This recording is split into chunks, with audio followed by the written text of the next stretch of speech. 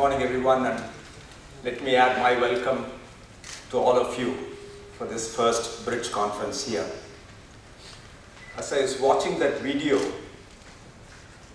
the person with the cycle reaching the pinnacle, more than his effort, what impressed me was the photography. Something that wouldn't be possible without drones. It's a film that is being taken by a drone, which can be positioned at any place, at any height, at any angle, and capture reality and present it to all of us. Now that's a whole new industry that has been created only in the last 18 months. There are regulations. It's just look at that simple drone. In addition to manufacturing, in addition to the software that is written to control and manage these drones remotely, there is a whole new profession that's been created, which is the profession of drone pilots. In the US, there is regulation that has been defined as to what the drones can be used for, what is the height up to which they can go, what is it that they can reach. There's still some restrictions, like that drone should be within the line of sight or the visual sight of the pilot operating it, but fairly liberal laws governing the use of drones in whatever applications that people choose to do. India has also adopted the first step. There is some regulation that's been announced as to how drones can be used. So there are drones that are being, in order for the drones to be operated, we should have certified pilots. That's one of the requirements of the regulation. And there are over 2,800 certified pilots in the US flying drones. A majority of them are retired war veterans, retired from the Air Force, but now they become drone pilots. They sit on the ground or stand wherever it is, operate these drones, which can do very many things. A simple example that we can all relate to is inspecting the telecom towers. It's no longer necessary for people to go, climb up, install, check, verify. Drones can do that by taking pictures. In fact, there are drones that are being developed that can fix these towers with the equipment that's mounted on those drones. They can inspect remote dams, they can inspect building sites, manage projects with the data that they collect, and so on. Tremendous number of applications. And the demand for this drone pilots, certified drone pilots, is expected to increase tenfold by 2020. In the next 3 years, from the current 2,800, it's expected to be something like 28,000. There is a complete new opportunity, skill set that is being created because of a technological invention. That's the future of work. That's the opportunity. The last 2 days, we were fortunate. Tanmay Bakshi, a 14-year-old child, a prodigy, who's an expert in artificial intelligence, person of Indian origin, working in the US, their family is there. I'm sure many of you would have read about him in the internet. A phenomenal person. Took to programming at the age of 5, just observing his father, who was a programmer. Developed an interest. His interest was fueled not only by the work that his father was doing, but also encouraged by the family, and became an artificial intelligence developer, programmer at the age of 10.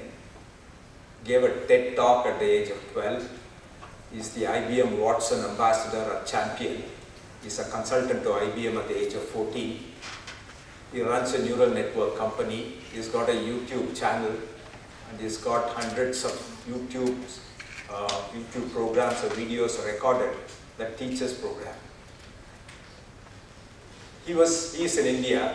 He spent a day in IIT Madras, where there is a pan-India, pan-IIT program that's going on. He came to the Cognizant office yesterday, spent about an hour talking to us about artificial intelligence and the opportunities it throws up. Just 1 hour, phenomenal interaction. In fact, he was in Hyderabad, I think, last year in the NASSCOM Data Analytics Summit. So a 14-year-old child presenting the opportunities that exist in the area of artificial intelligence. 2 or 3 statements that he made, which are very far-reaching. First one, he said, the idea of artificial intelligence or the community of people who work in the area of AI, it's not to create a human replica. He went on to the extent of saying it is impossible to create the cognitive powers that a human being has in a computer. That is not the intention. It's purely the intention of AI workers all over the world to augment the capability, the cognitive capability and the intelligence that human beings possess so that we can be more efficient, more productive, more innovative as we go forward, which is what is required in society. So there was this small clip where the doctor was saying, we don't need parents to create children anymore, we can create them in the lab. I don't think that's the objective of whatever work that is going on in the scientific community. Perhaps to understand how the brain works, but not necessarily to do that. So that is not a fear that all of us should live with. There are 3 areas that he specifically mentioned where there is opportunity for people to grow. Artificial intelligence applied in the area of healthcare, artificial intelligence in the area of financial services and global financial currencies management, including things like Bitcoin, etc., where Tanmay himself is leading some projects in that specific area. And 3, in the area of space research. Space, I mean, 3 of the industries that are growing the fastest, the pharmaceutical and the healthcare industry, the space and the aviation industry are the areas where it can benefit a lot by artificial intelligence. So the example that he quoted of artificial intelligence helping in the area of healthcare took a very simple case of New Zealand and Australia, where the incidence of skin cancer apparently is the highest in the world. So in order to understand and identify at an early stage an occurrence of melanoma in those countries, they took samples, the skin samples of literally hundreds of citizens in those countries, analyzed, put them through the artificial intelligence engines, which were trained to read these images and then infer. AI is essentially just training the machine and then it can make some inferences that can be used. And they were able to identify at least 100 opportunities of reducing the incidence and to identifying the incidence of this skin cancer at least 2 years before current technologies permit. As a result of which the cure can be faster. We said, the question that was asked is, how can we roll this out faster? If you have the ability to identify, also the ability to prevent, or at least the understanding of how to prevent, how can we roll it out faster? His answer was, we don't have enough people to work in that area. We don't have enough qualified people. The type of people that we require in order to get into the space are not yet available, they are not trained. And the faster we train people in this area, the better it is going to be for all of us. Again, a big area of opportunity. Third example, probably I'll stop with this example and talk a little more about why we are here today, is in the area of natural language processing, voice recognition, speech recognition, something that we in the information technology industry go through every day. As the world moves from an industrial world to a digital world, there are plenty of changes that are taking place, some creating new jobs, many opportunities, or many of these technologies eliminating existing jobs. Particularly, one example that I'm talking about is about voice recognition, simple task of identifying or recognizing a voice. So many of us have experienced call centers. When we apply, when we call, there is an operator who takes the call and asks us some questions. Simple application, like if they want to know the bank balance, you call up a number, the person wants to verify the identity of the individual by asking some questions like, what's your name, what's your date of birth, what's your address, etc. And then after confirming the identity, the call center operator provides whatever information that you are requesting. There are literally hundreds of employees in call centers who do this type of thing, not just in India, all over the world. So if you have a simple thing like a voice recognition, which the computer can automatically recognize, a pre-recorded stored voice of mine, which is available in the computer, and when I answer with a simple hello or stating my name, the computer can automatically identify, match the voice and say this is this individual, confirms it. And then if the question is a simple question like a balance or any of the predetermined questions, the machine can automatically answer, eliminating literally hundreds and hundreds of jobs in the call centers. And this technology is something that is available, the technology that has been perfected by a company called Unifor, a startup, a new company that's based out of Chennai, that does the voice recognition, that is able to provide this in Indian languages. We have something that is very, very unique. We have different languages, people ask or make queries in multiple languages, and the computer should be able to understand it, those type of things. Voice identification is the first step. Speech recognition is the next step. Speech recognition across multiple areas. Again, a great opportunity, a great growth area for all the young students who are studying computer science or in the information technology area. So these are some examples of where the world is headed, where technology is helping industry in order to create new types of jobs, creating higher value added jobs, creating more productive jobs, and at the same time eliminating some of the routine jobs that may well be done by computers. So that's the opportunity that's ahead of us. The opportunities in the world of technology advancement is immense, literally unmeasurable opportunity that is there, which is where we, as the industry and the academic institutions, have a great role to play. The role that we have to play on the part of the academicians is to create the talent pool that is required for the future.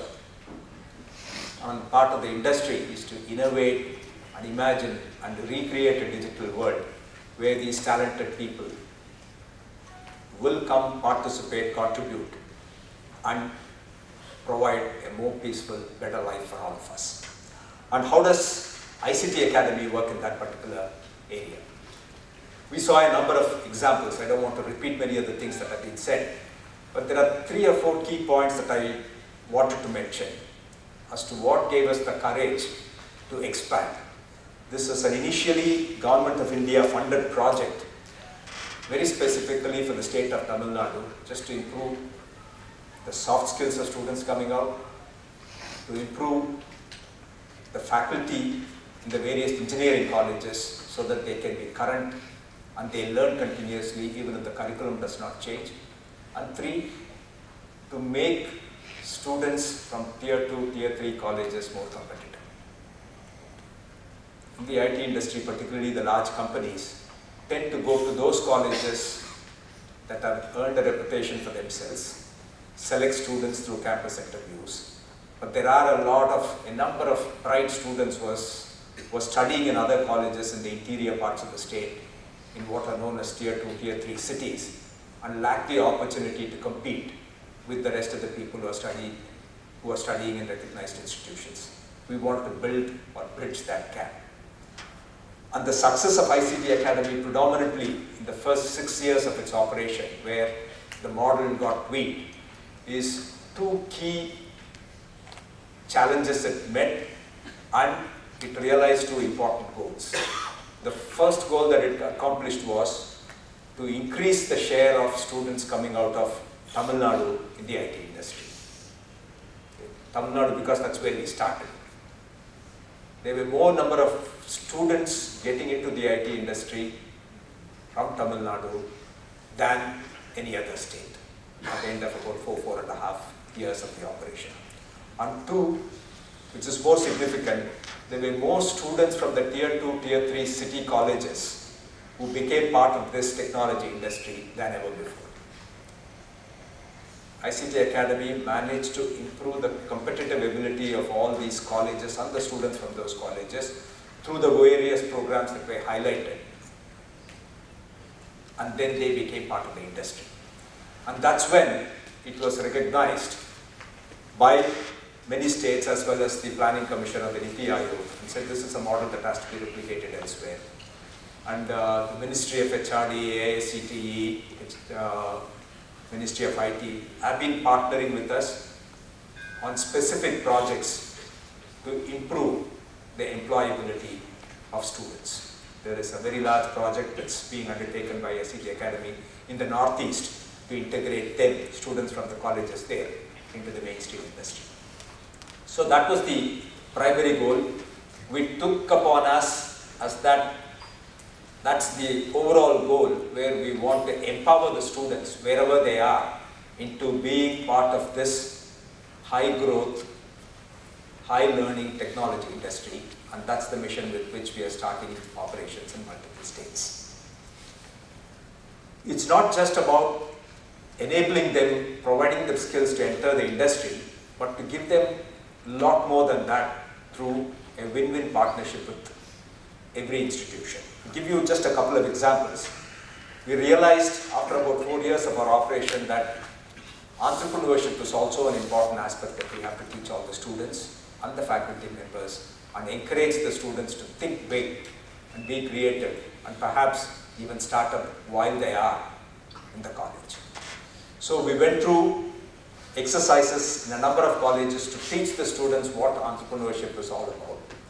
Encourage the colleges to set up incubation centers in their respective institutions so that students with ideas can try it out within the college campus before they venture out.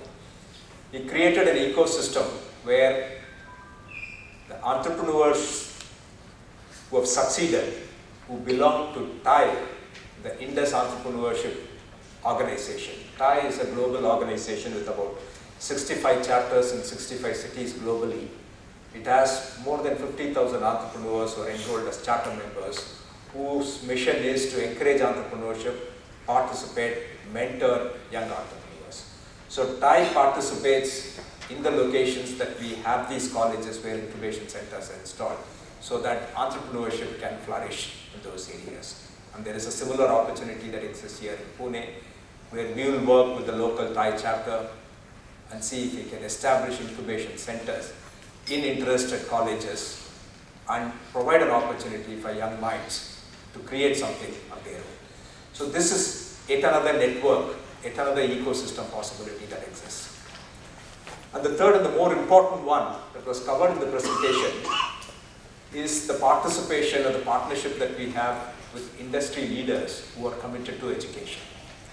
We saw their names of Oracle, Autodesk, VMware, Microsoft.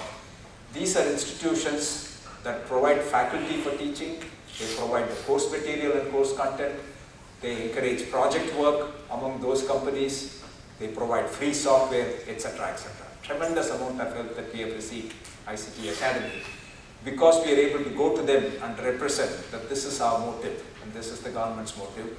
We are working in a partnership where we are not encouraging any competition among colleges, but we do want all the students and the colleges to succeed. And the single biggest gap that they are able to bridge now, that we would otherwise find very challenging to bridge, is to train the faculty in the latest technologies. As you know, the curriculum as defined or as dictated by the institutions hasn't changed in a while. The only changes that have been brought about is by individual institutions which have taken the initiative of adding some subjects, topics, if they have the liberty to do it, and encourage students and teachers to create that kind of subject and topics to be discussed, not in the regular academic sessions, but outside of that academic session. Because only the regulations prevent institutions from changing the curriculum, etc. So this is where NASSCOM played a very significant part. NASSCOM's Sector Skill Council, all of you must be familiar with the National Skills Development Corporation that defines sector skill councils. And the Sector Skill Council of the technology industry, ITES industry as it is called, has defined new technology areas, qualification packs, and national occupation standards for each one of these skills. They have divided the skill requirements into 8 levels, level 1 to level 8, level 1 being the basic level, level 8 being the most advanced. And the Sector Skill Council has defined content or the curriculum for levels 6, 7 and 8, which is probably most appropriate for many of the colleges that are represented here. And the partners that I mentioned like Microsoft, Autodesk, VMware, etc. are very familiar with the level 6, 7, 8 qualification packs defined by the Sector Skill Council, and they have the material and the faculty trained appropriately to come in and partner with institutions and train the faculty and in turn train the students. That's a great value, immeasurable in terms of the impact that it creates, and all of it available pretty much free to all the member institutions here.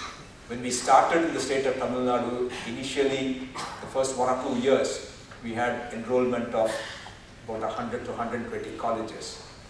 And today, more than 80% of the colleges, the engineering institutions, are members of ICT Academy. More than 500 colleges, deemed universities are all subscribing members of ICT Academy, benefiting from the partnership that we have with TIE, with the Ministry of IT, with other educational and research institutions, which is something that we would like you to take advantage of.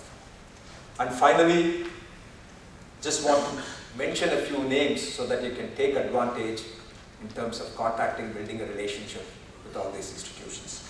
First and foremost, the board of ICT Academy has in it Mr. Balakrishnan, who is the former CFO of Infosys.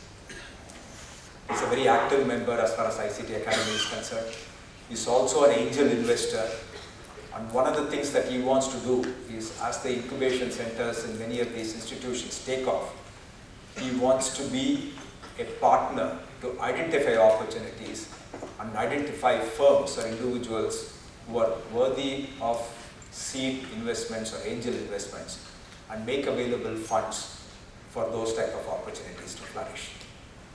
A very good noble cause, win for him and the companies that he represents, and an opportunity for young students to get funding if they have good ideas.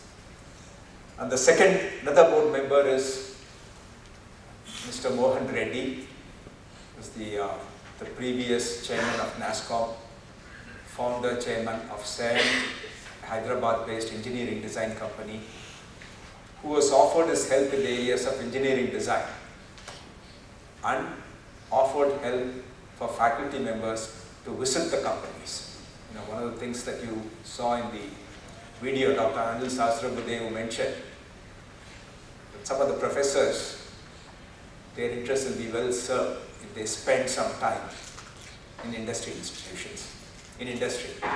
So there is an opportunity that's available to Mohan Reddy, who was offered it, and I'm sure we can get that kind of a commitment from other industry leaders. This is something that we've been doing when we started way back in Chennai, where a number of industries offered opportunities for faculty members to spend some time to understand what's going on in the industry so that they can go back to the respective colleges and speak to the students from a position of authority and knowledge as to what happens in that industry. That's an opportunity that will become increasingly available to all the institutions that are members of the ICT Academy. So these are the facilities, opportunities that are available for all of you. You only need to ask, only need to take advantage of all these opportunities that are becoming available so that we can create better, brighter, more employable, more entrepreneurial students in our community. I just want to thank members from Tata Consultancy Services. There was reference that was made. When this initiative was announced by the Government of India, with the funding by the Government of India, there were a number of companies that offered to seed fund. And one of the major companies that was to seed fund this initiative was Tata Consultancy Services. They have stood by ICT Academy for a long time. I believe they are present in large numbers here also today. Let's take advantage of their presence here and move this agenda forward. Thank you very much.